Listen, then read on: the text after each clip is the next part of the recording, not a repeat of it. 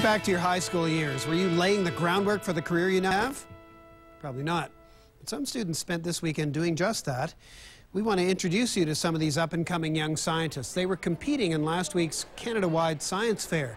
And as you'll see, these projects are not your run-of-the-mill volcano experiment. The results some of the students got could have huge implications for the world of science, not to mention for themselves. There were over 450 students from across the country at the Canada-wide Science Fair held in Kingston, Ontario. This is a place where scholarships, awards, and getting a good name for yourself early are all hot commodities up for grabs. Well, when I was in grade 4, I used to do the science fair with the little electromagnets and the volcanoes. And eventually I evolved to computer projects and robotics, and I decided that's where I'm going to stay for the next couple of years. It seems he made the right decision. He did very well with the robot he created for this year's science fair. I used multiple different types of technology, such as wireless video, wireless data, software, and hardware. The video comes from these two cameras, and they're used as the vision for the robot. The video data is sent back through the computer, and the data is analyzed, such as like their two eyes, like the human eyes. And they focus on targets, images, obstacles, whatever. And the cameras are used to actually detect obstacles in front of it. Certain applications of it would be to explore territories, such as Mars or underwater, where you can't really take a human being. And there you could use this to intelligently explore the area around it. Also for law enforcement, chasing criminals in cars, it would be very useful, where it can automatically follow a target.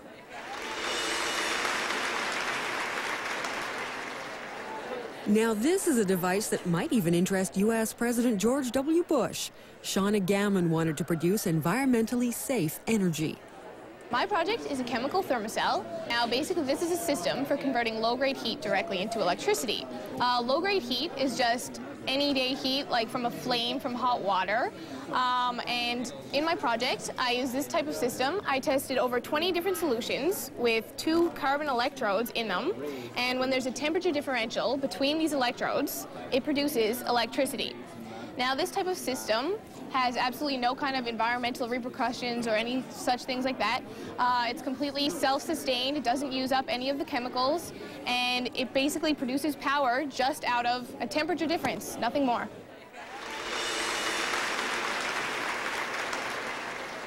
Other students settled for nothing less than as far as the eye can, or should we say, can barely see.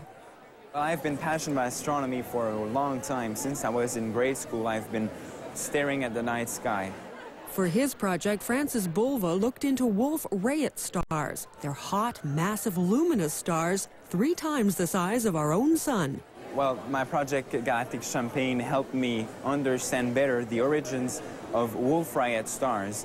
These are extremely massive stars in our galaxy, and they tend to form bubble-like shape of gas around them. We see here the gas expanding through space, and sometimes it creates a bubble of gas because of the shock wave it creates with the direct interaction of the interstellar medium and dust.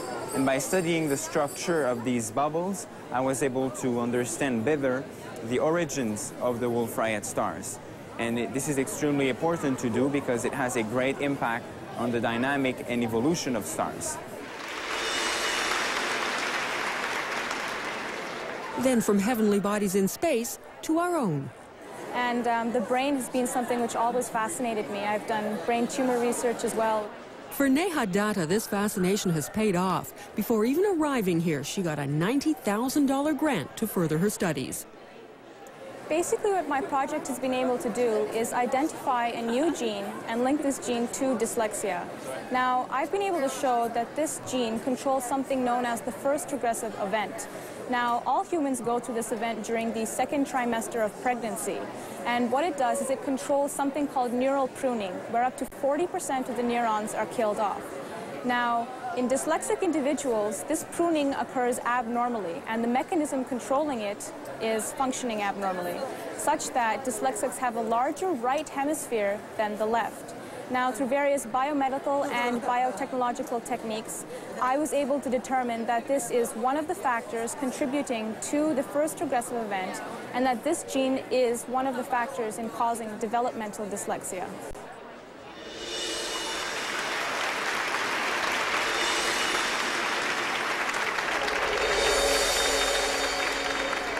With most of these bright young individuals looking for careers in science, this Canada-wide science fair, with its awards and scholarships, is a great place for them to start.